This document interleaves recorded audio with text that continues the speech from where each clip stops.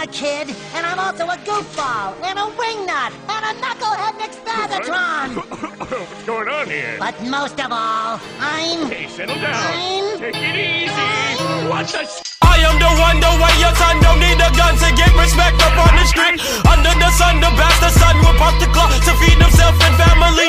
By any means, your enemies, my enemies, we wet them up. Yo guys, what's TDX Members today? In today's video, Turtle is still at my house. Yo. Yeah, he never leaves. Just kidding. But today I actually wanted to tell a little story. It's kind of weird, and it involves Pokemon's Goes. Oh yeah. So there's this little right across the street from where I live. There's a little cemetery thing, and basically there's 3 Pokestops and 2 gyms inside of the cemetery itself, which is kind of weird if you think about it. You know, when people are buried after they pass away, there's Pokestops and some gyms. But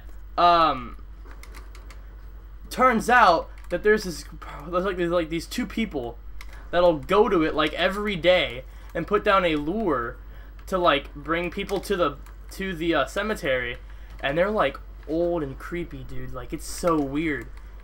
One time I went there and they like tried to have a conversation with me, and I was like, one, it's kind of scared because I was just walking around by myself around the little park area, and these people just put lures, and they're like older, and they tried to like talk to me and stuff. And like when I tried to like leave the little area, they were like, "Oh, but you gotta stay inside the little box, so you don't get so that you can get the lure power or whatever it was, like, so you can get the Pokemon that spawn." And I was like, "Oh yeah, I know." But dude, for real though, like, scared me so bad. Like, that was probably like one of the creepiest things I've witnessed playing Pokemon Go. I don't know if y'all heard from yesterday's video, but me, Crad, and Turtle were all working on a montage together. It's called a Tritage, the TR3. I don't know why it's a 3 instead of an I or a Y, but we're working it. We're killing the game. Crad already hit Crad almost hit a 5 on, so could have been a 6-man kill cam if he didn't choke, but he choked. And then today, Turtle and I were chilling at the house, and we actually just got back from like walking in the cemetery like park area from just like going to see what Pokemon are out. And we get back, lo and behold, those people put a lure down as soon as we got back to the house, which means that they got there as soon as we left, which is kind of creepy too.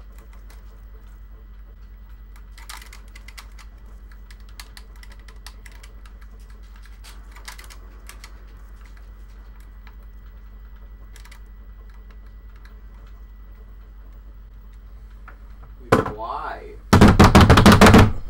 Why, dude? Why, dude? You didn't even hit a marker.